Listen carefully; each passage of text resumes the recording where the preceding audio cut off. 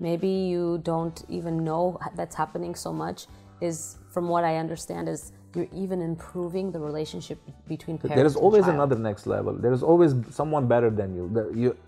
You're always chasing the better version of you. Yourself. Which is, Always in you're the front of only one that believed me. Everybody said, like, you know, you're not gonna make it. Yeah. They told me too. I'm like, cry again. I'm sorry about that. That's so Yeah. cute, because No, you're a very proud Armenian, and you have made it your mission to help not just Armenians. You have students from all ethnic backgrounds, but you are so adamant about changing the mentality and the culture within Armenians. And you were and still are a huge example of success for, let's just say, Gary, okay? Somebody I know personally. Gary is going to be, and is almost like the first Armenian in the NBA. He's there. And now you can tell these parents, look, there is an Armenian in the NBA. We don't have to just succeed in soccer or, you know, whatever, wrestling or whatever it is.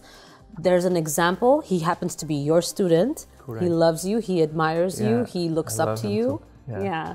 And so that's like all your hard work that you said you put into your kids, because you want to make their lives easier. You want to make it so that they can believe in themselves through you and your success. And you actually have, you know, at Artsunka Kavor, look, I have proof. It comes from a sports family. His dad is legendary, and his brother, like, he already, like, it was easy working with him. His mindset was right. I always kind of validate what he has, and I say, you know, when I say something, he already knows. He knows what it takes. He knows what it takes. And whatever he says, like the way that we train Gary, for instance, like to have that role, to master a role as a shooter, as a sniper, so he can have a higher chance of success. Of course.